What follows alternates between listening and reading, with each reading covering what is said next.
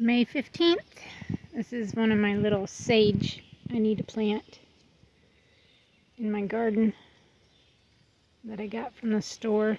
But I left it out here so it could get some rain, and boy did it rain. It started about 4 o'clock in the evening yesterday and went till, I don't know, at least till my husband and I went to bed.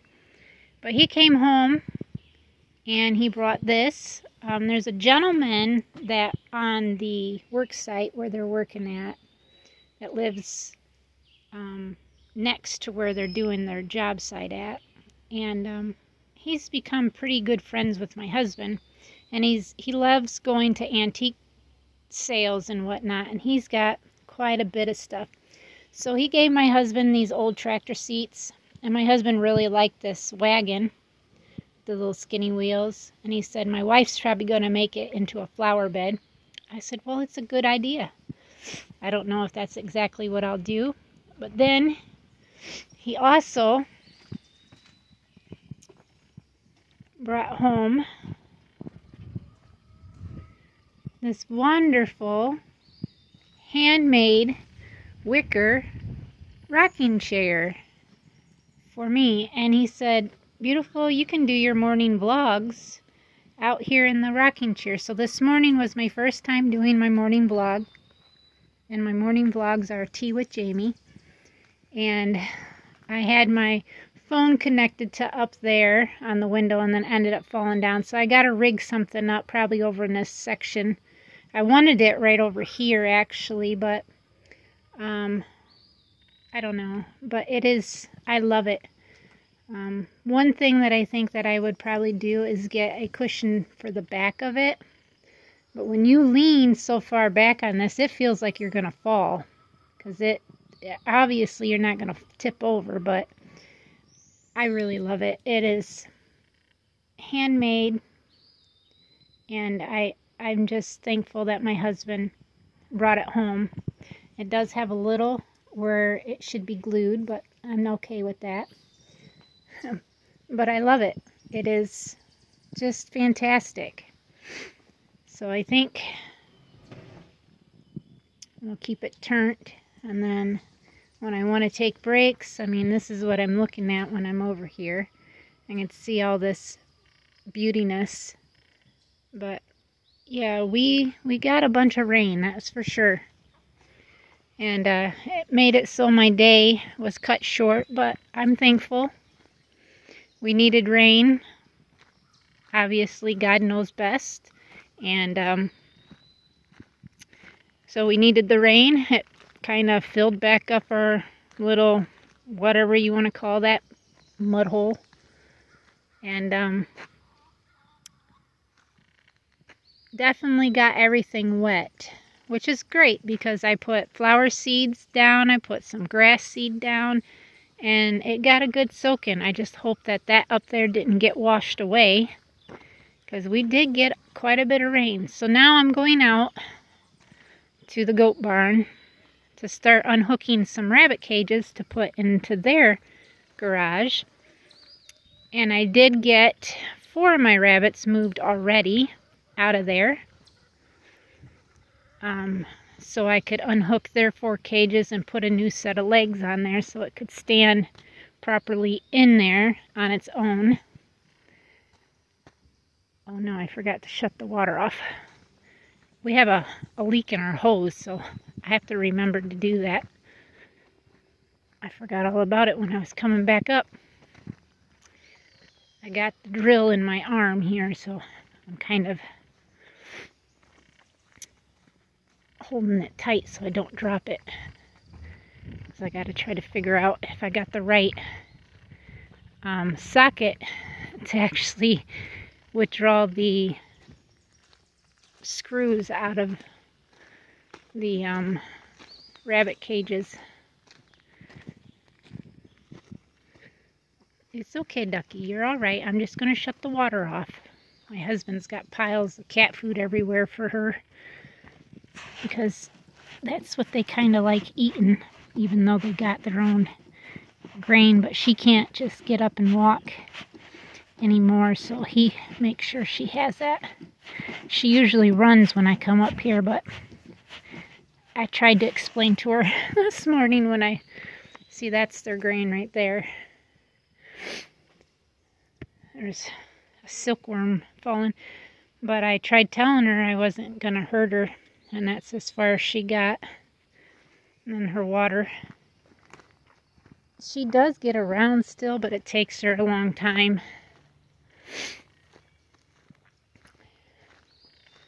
Is that Hercules coming down?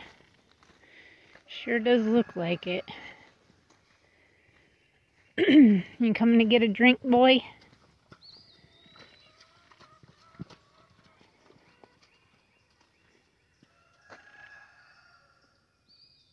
Yeah, he says, I'm thirsty. So my husband has decided, and I agree with him, instead of making our hen's pen go this way, we're going to make it come this way so they have all this greenery, as they need that more than like the roosters and other stuff. So our roosters are actually going to be on this side of the hens. The hens will be in the middle, then it will be ducks and meat birds, or however we put it. But I think this weekend they're going to get their pen actually put up. Since this is already ready for them, all we got to do is just put fencing up. And then I'm going to try to, after I get these cages moved, possibly today,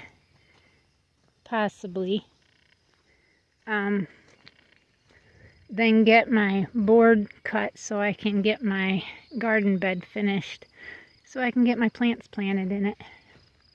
Because it's going to take me a little bit to actually, what are you doing, Jazzy? Get it filled.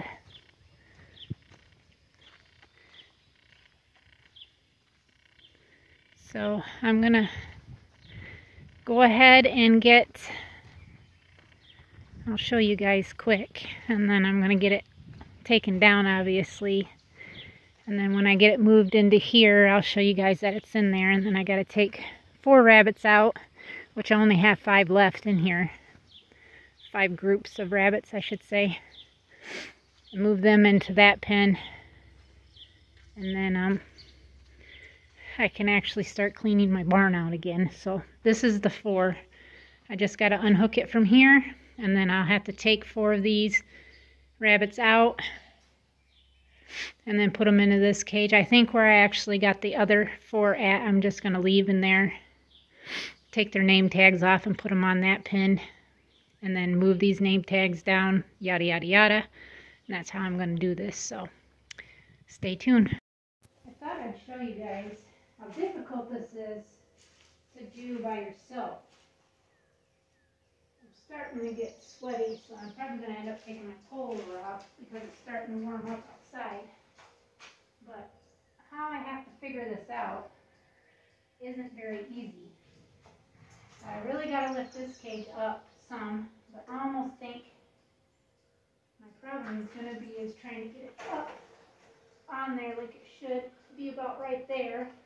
Now I need something to be able to put in there to hold that there so then I can secure it. And that's something I'm going to have an issue with. So I mean, it's like when you're trying to do this on your own, it's very, very hard.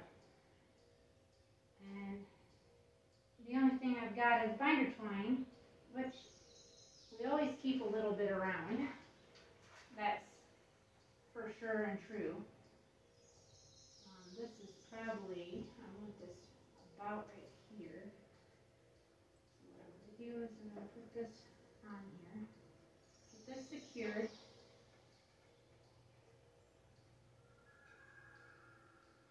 And now I got to try to figure out how to get this booted up. Maybe my milking pail, maybe is up far enough that I could. I think this is too high, actually. Oh, maybe not. Maybe it'll work. Actually, it needs to be up a tad bit higher. About right there. I don't know if I can get this.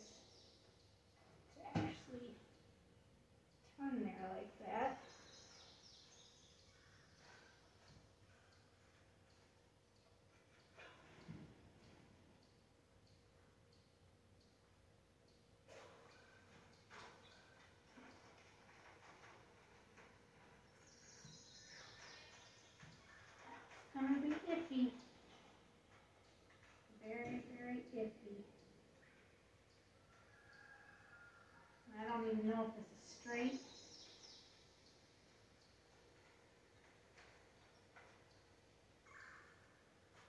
But things you gotta do when you do this by yourself. And this is why I don't really video a whole lot of me doing anything, because it takes too long to video of what I'm actually doing. So I think this is enough to where I could get this all hooked up. This darn door got fixed.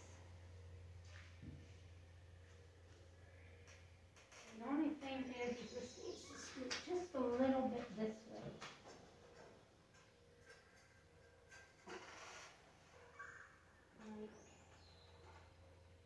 About right there, probably.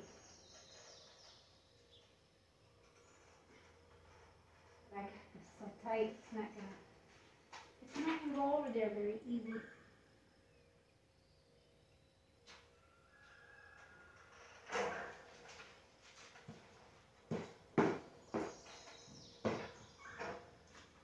Hold that up. Okay, let's see what we got. I'm gonna pull this back. My stepping crate. It's so nasty in here, I guess.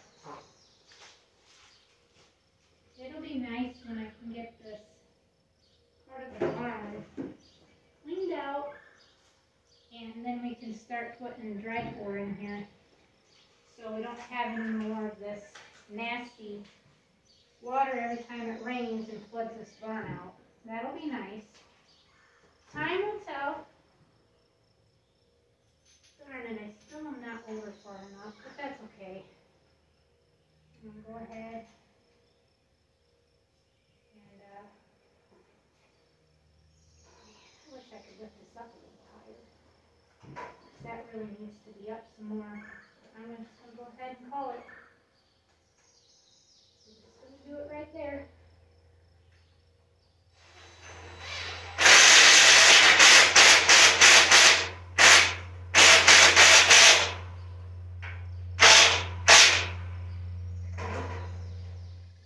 Is this one in? I can put one right there. That's good. I didn't think it was over far enough.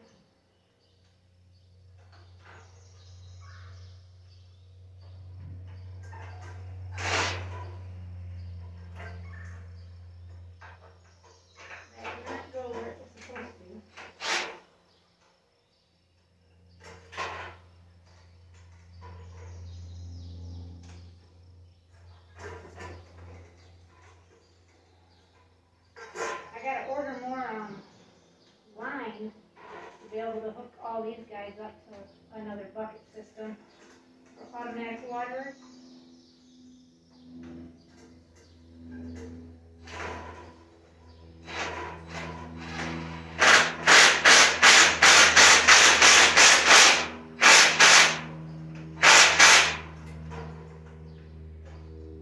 Okay.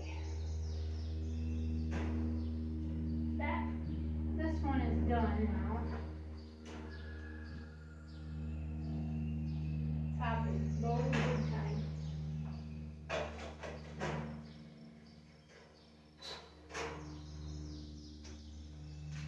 come on. I have just only got 2 screws left. Some of these didn't have screws screwed in them all the way around. So, yeah, this looks like it's down a little bit, but it's a little more than what I'm wanting it to be. Looks like it flows this way, but I'm okay with that. I'm going to get in here and get this one secured. At least one on each side, and then I can get me some more. Ugh, screws. That is so gross. I'm going to have to take my wash rag inside that I clean my Bill's butters off with and wash it.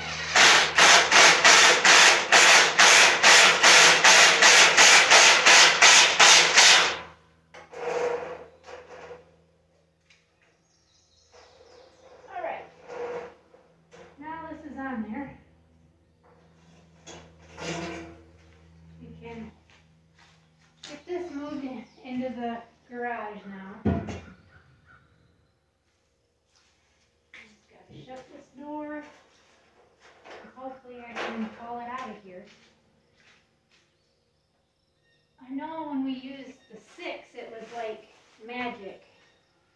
Because we just did it in between and had 2 cages on the outside. But I don't know how this is actually going to work.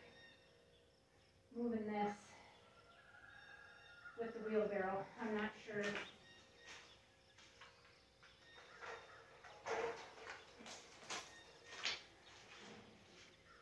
I need to dump the water out of these so I'm not spilling all over.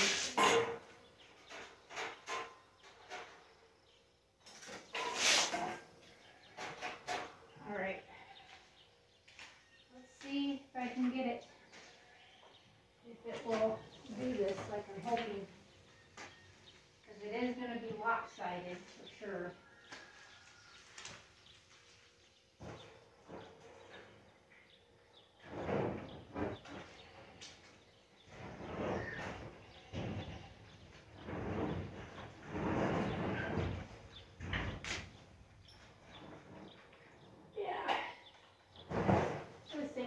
Like I was hoping it would. Because it's not picking this side up too. Like I was hoping.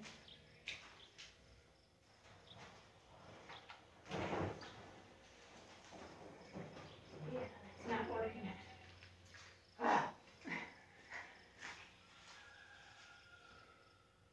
The wheelbarrow is not working for just 4, but it will work perfectly for that. So I'm having to drag this just a little bit and then have to lift the back up a little bit. I still got quite a ways to go to get in there. But this is going to take me a little while, which I'm okay with. I got to go take a pee. So I got to run back up to the house and then come back out. But I thought I'd show you guys that this is what I'm having to do. And I'm getting wore out already. When you have autoimmune disease and you got to do stuff by yourself, it's quite hard to do on your own, that's for sure. And I see that I need a bolt over in this corner and then this bottom come apart, so I got to make sure to put that back on.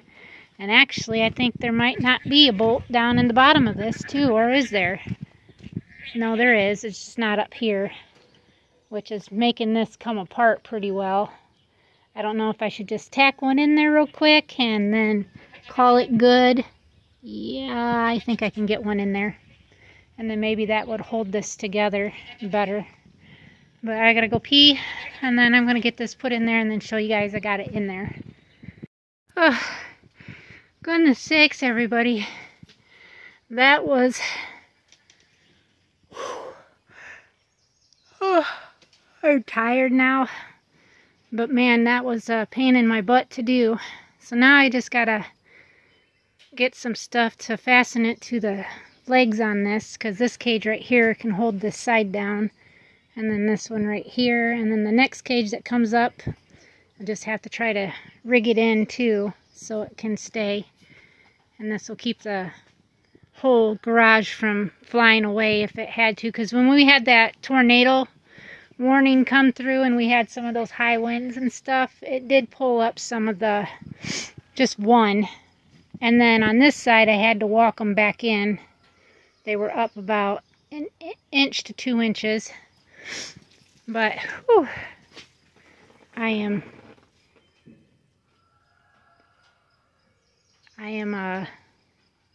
for sure tired.